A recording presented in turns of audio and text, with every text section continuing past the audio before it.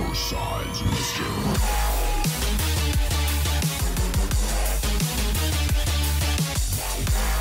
Hello everyone, it is Pegboard, so welcome back to another episode of Boom Beach. Today you guys are back again for another episode of the Boom Beach base reviews. In these videos you guys get your bases featured, and all you need to do to be entered for the next video, which will be coming later this week, go to the comments of this video. I have a template set up there, copy paste the entire template and fill in the information I'm asking for. And while you're there, if you can do me a huge favor, please like the video, it really helps supporting the series. So that being said, let's just jump straight into the first base of today. Alright, so we have arrived at Rantale Ionat. I'm not sure if I butchered the name of this task force. If I did, I am sorry. But we're actually looking at the base of XD, the top dog of this task force with 426 victory points and level 44. He's an officer in this task force. Let's see what this base is all about and give it a little review, so to speak. Headquarters level 16, so that means you have unlocked the shock launcher, but I am not seeing it quite yet.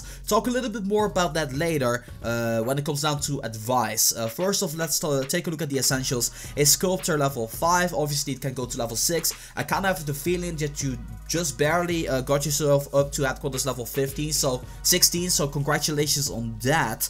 Armory level 13, radar level 13 as well. Where is your vault? Can we find it somewhere? The vault. Oh, over here.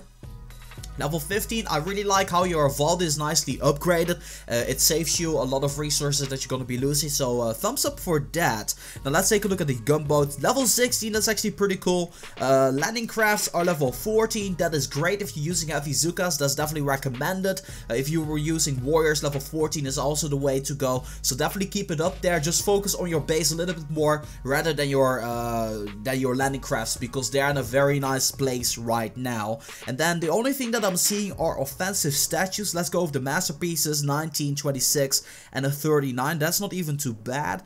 Your guardian for gunboat energy and your troop damage is actually also pretty good. So overall, when it comes down to statues, offensively you're doing really great. Your armory requires some work, but you're still keeping up to level here, so that's pretty cool. Now, as I already mentioned just now, definitely deploy your shock launch. It's going to help you out tremendously. Not going to be losing out on anything if you deploy that one. As far as I'm concerned, what I really like is the positioning of the rocket launchers. Very nicely centralized. It is picking up all of the units that are going to be attacking your base very early on into the base defense, so that's a really great thing. Also, the boom cannons are very nicely put behind that. You might even can put these rocket launchers a little bit more in the back on the location where these boom cannons are, but they're actually in a very nice place where they are right now.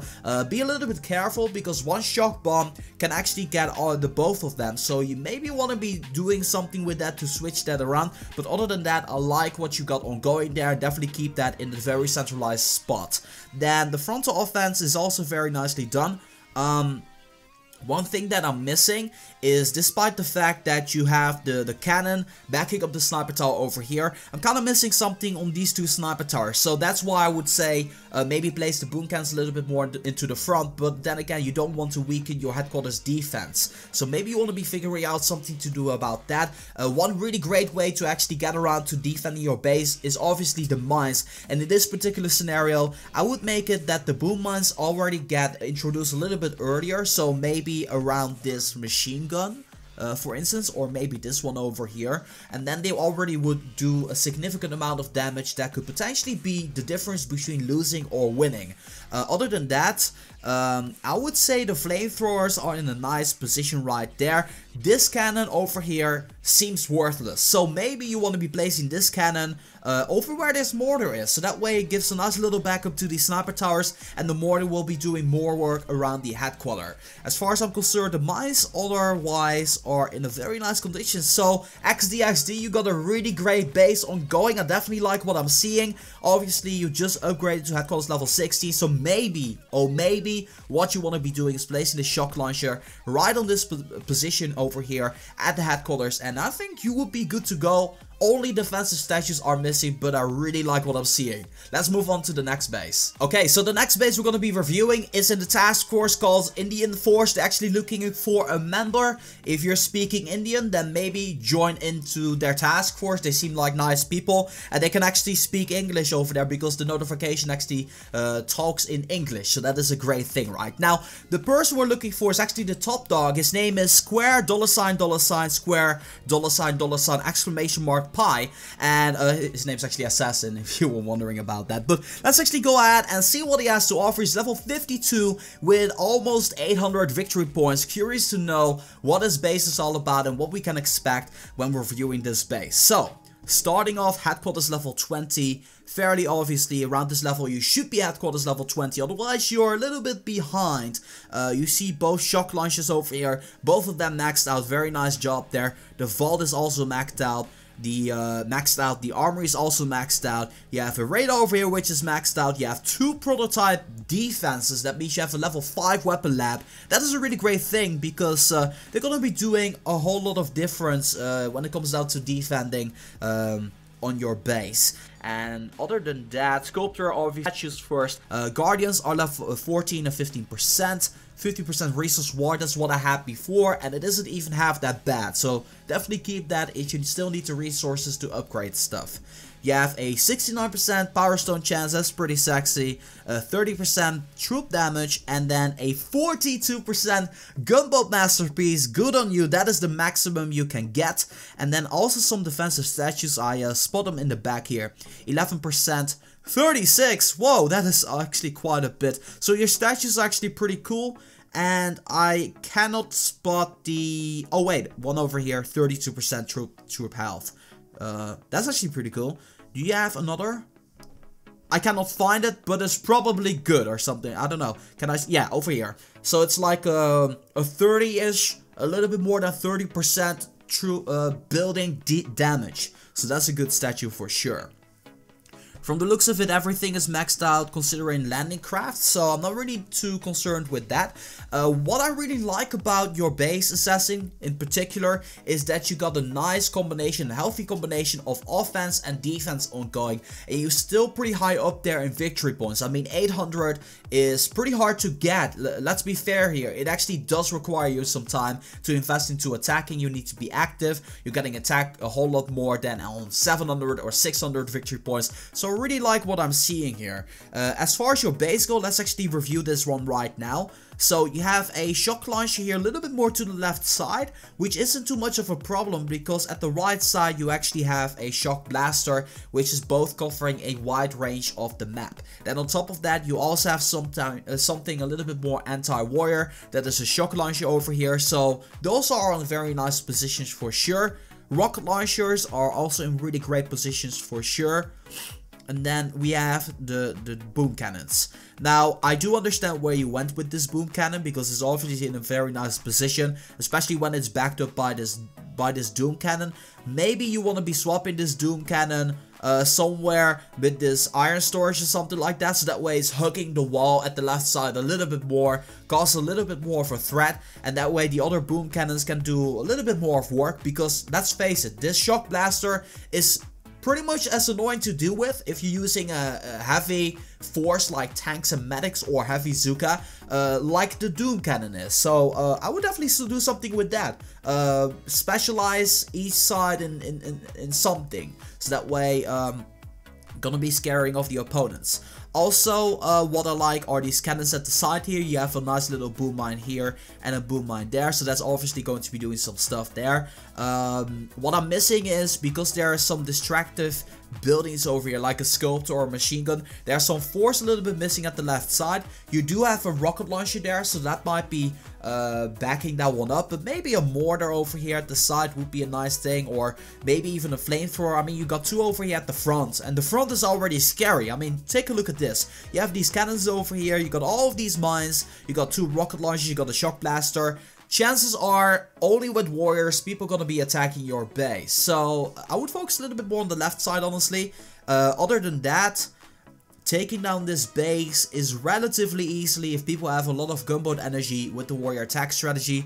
All they need to do is go to the radar, from the radar go to the sniper tower, walk diagonally over here, and there's only a couple of mines really stopping them. So maybe you want to be considering putting a little bit more of the mines at the left side, so that way the left side is protected a little bit more, but also diagonally whenever the warriors are walking a little bit stranger than usual. Other than that, the base really looks kind of good. Obviously, a couple of defenses should be upgraded, but you'll be there in no time at all. And yeah, your base seems very solid to me. Let's move on to the final base of this episode. Okay, Suomi, we're going straight to Finland because Suomi is the Finnish word of Finland or the Finnish language, or I'm not really sure. It has something to do with Finland. That's the only thing that I know. And the person we're looking for is Perunamis33. Over here, level 39 right now. He's an officer in this task force with 265 victory points. Seems a little bit on the lower side, but we'll just have to see about that, how his base is going around. First and foremost, where's your headquarters? Okay, well, I don't know what happened here, but it seems that you are maybe rearranging your base or something like that. So, you know, until you fix your base, I really cannot give you a good review, because obviously this base will always be taken down, and that on itself is already not recommended. I honestly wouldn't say put your headquarters around the shore, because that's not gonna help you out in the game whatsoever. As a matter of fact, from what I know, in the list, Supercell's working currently on a feature to reward people with a lot of victory points. So maybe you want to be considering placing your headquarters actually inside of a base rather than having it on the edge just like that, because people are going to be looking for it and they're going to be like, oh, it's over here, it's a free headquarters, so they're not going to be losing any casualties and you're not going to be getting any diamonds whatsoever. At least make it an effort, so that way people lose some diamonds here, because otherwise this statue is totally in vain and that would be a waste. Anyway, that being said, let's take a look at the rest. We have an armory level 12, we have the raid level 13, sculptors level 5, vaults level 13. Kind of feel that those could be upgraded. Maybe you've just upgraded to headquarters level 16. Got no idea about that, but they're a little bit under leveled from what I noticed. Then over here, 14, 12, 12, 12, 12, 13, 12, 12, 6. Definitely upgrade that level 6. The rest on level 12 is okay. You can actually do it with level 12. But maybe consider getting them up to level 14. Just in case you're actually using the warrior attack strategy as well. As far as the base goes, I don't really have a lot to say. I mean, make a base. That's my main advice on this. This already is not going to be working. Place your mines inside of your base. If I can give you some pointers, make frontal offense. You can put some buildings to the side there to distract people, to make a wall of some sorts, but make sure you have some sniper towers and some cannons in the front there, just backing each other up. You want to be making sure that your rocket launcher has a lot of range, just like these two have right now, but a little bit more centralized in your base. Boom cannons should be a support unit, but also a standalone unit, if it makes any sense, because it's so powerful. But because it's so powerful, it is an immediate threat as well. Deploy a shock launcher, I'm not seeing it, and also I'm not seeing a weapon lab either. So those are some considerations you can make on your base. From what I can tell, headquarters level 16 and level 39 is actually pretty impressive. You went there fairly early on. So all I can say is, yeah, you know what to do. I hope this base review helped you out, and that's gonna be doing it for this Boom Beach base review. I hope that you guys enjoyed. I hope you guys learned something, and as always, make sure to let me know in the comments if you want a base review by filling in the template setup down there. So that's gonna be doing it for this video. I want to thank you guys so much for watching. It's really great to be coming back. That being said, as always, make sure that if you guys like this video, to boom, give it a thumbs up. And that being said, this has been Reverse for Boom Beach. I'm gonna be signing off, and I'll see you guys in the next one.